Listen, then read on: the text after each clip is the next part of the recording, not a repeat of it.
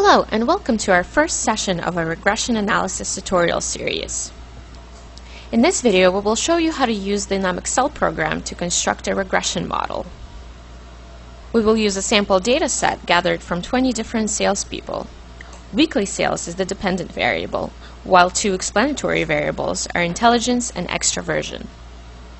Note how we organize our input data.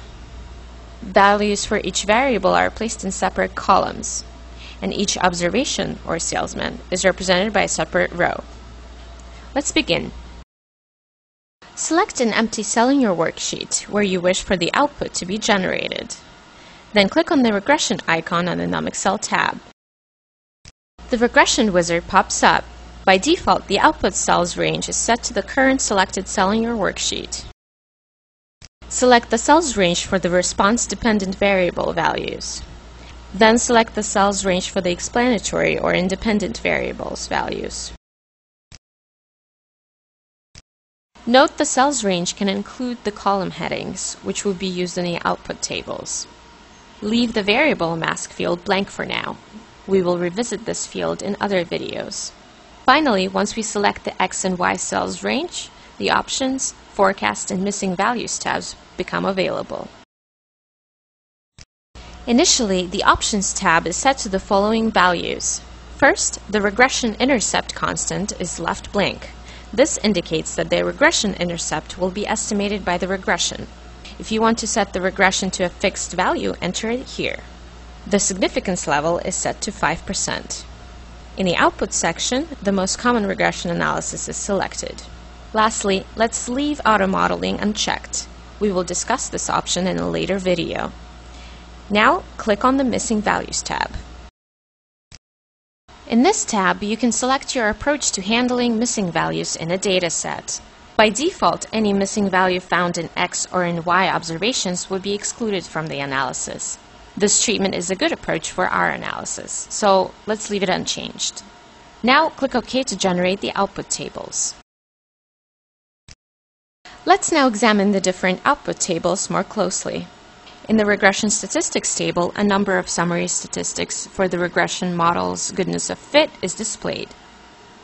In our example, the adjusted R-square is 28%. Before we can seriously consider the regression model, we must answer the following question. Is the regression model statistically significant, or is the statistical data an anomaly? The analysis of variance, or ANOVA table, answers this question. In the first row of the table, in regression, we compute the test score and the p-value, and then compare them against the significance level. In our case, the regression model is statistically valid, and it does explain some of the variation in values of the dependent variable, or the weekly sales. The remaining calculations in the table are simply there to help us get to this point. In our example, the regression proved to be significant. Once we confirm that the regression model explains some of the variation in the values of the response variable, or the weekly sales, we can examine the residuals to make sure that the underlying model's assumptions are met. Using the standardized residuals, we perform a series of statistical tests for the mean, variance, skew, excess kurtosis, and the normality assumptions. In this example, the standardized residuals passed all of our tests. Once we establish that the regression model is significant, we can look closer at the regression coefficients.